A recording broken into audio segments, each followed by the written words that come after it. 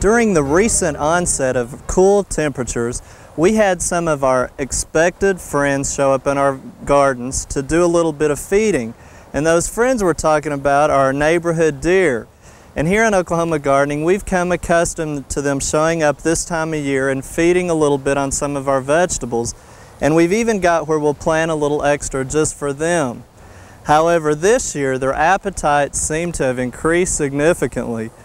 We found them feeding on our southern peas, where we've noticed some of their tracks. We've even seen them feeding on sweet potatoes, where they've fed on the leaflets and left the petiole standing. They even helped themselves to the strawberries, where they again fed on the leaves, leaving just the petioles. And next they found their way to our fall garden, where we had a significant amount of cole crops. Here they were feeding on broccoli, on our cabbage, a little bit on Brussels sprouts, as well as some spinach and lettuce. So they've really found their way throughout the gardens. They've also managed to find their way over to our fruit orchard. And here I'm standing beside one of our cherry trees, where the deer have actually fed on all the leaves that they could reach.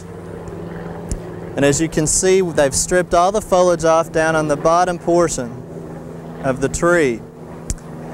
On some of our other trees, such as our nectarines and apricots and peaches, they've fed on the foliage as well as rubbed their horns on them, causing some damage to the bark. So we feel like it's time that we need to try some more of our remedies and different controls and trying to discourage the deer from feeding on some of our more valuable plants here in the garden. And I want to go over some of those with you right now.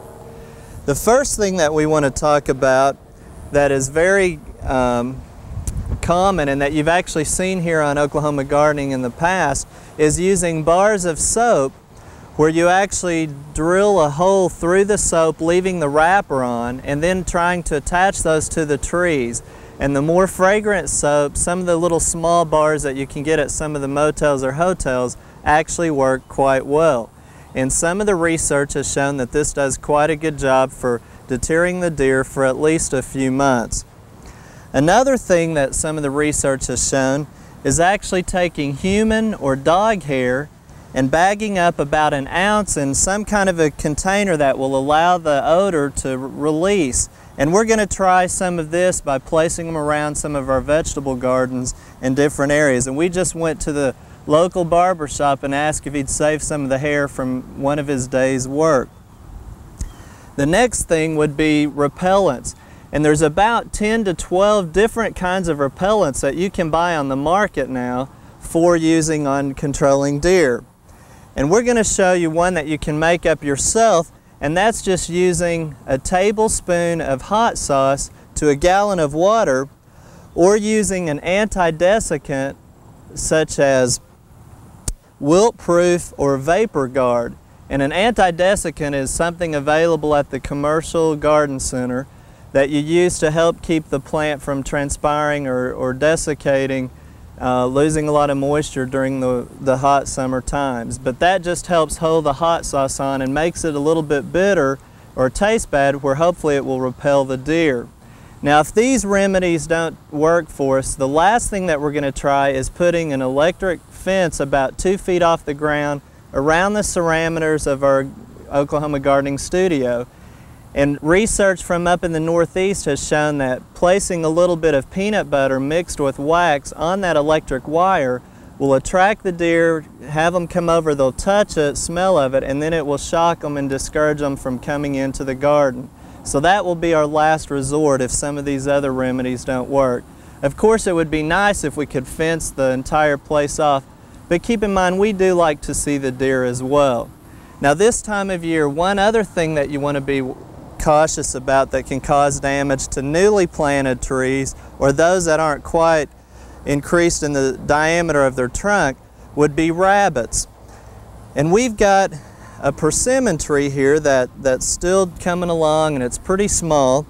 And rabbits have a tendency, especially on fruit trees and some of your newly planted ornamental trees, to come in and feed on the bark to get that sap going and feed on them during the winter time. So the things that you need to try to do is to protect the trunk, and that can be done by just a tree wrap that you can buy commercially, just by wrapping it around the trunk of the tree. There's also commercial weed whacker guards, but some that come longer and foil that you put around that protect the tree trunks. And also you can purchase hardware cloth that will work and help protect those trees too. But one thing that's real inexpensive is just using some aluminum foil out of the kitchen and try to put the shiny side out and just wrap that around the tree trunk. And you want to go up high enough so the rabbits can't reach it. And not only will that protect the rabbits, but also that will help reflect the sun during the winter months to prevent any sun scald damage. Now I want to take you over to a couple of other pests that are affecting us here in the gardens and show you what those look like, and those are some insects that we want to talk about. A couple of other insects that are showing up here at our gardens and also throughout the state are called box elders, and also the praying mantis, and also the walking stick. As you can see all along our barn here, we've got the box elders, which are an insect that actually has sucking mouth parts, and it will be found more on trees, on the trunk, and sometimes feeding on the berries of different plants. However, the box elder is really not considered a harmful pest, and you'll notice it more this time of year congregating around the outside of your house trying to find a place to keep warm and overwinter. But really, there's no need to worry about trying to control them at all. They're not harmful to our plants, and they're really not harmful to our homes, especially if they get inside. Another insect that we're seeing a lot of is the praying mantis, or here we've got a walking stick, but both of them are very predominant here at our gardens, and we're glad to see these insects because they are actually considered beneficial insects, feed on aphids and other insects that actually are harmful to our plants. And we've seen the walking sticks and praying mantis on a lot of our fruit trees and on our vegetables. We've just had a large population of those insects this year, which we're real pleased to have. Well, that's all the time we have on today's show. We'll hope you join us next week right here on Oklahoma Gardening. We hope you enjoyed this video. It's part of our OK Gardening Classics YouTube channel. You can also find more recent videos on our Oklahoma Gardening YouTube channel. And join us on social media for great gardening tips, photos, and discussion.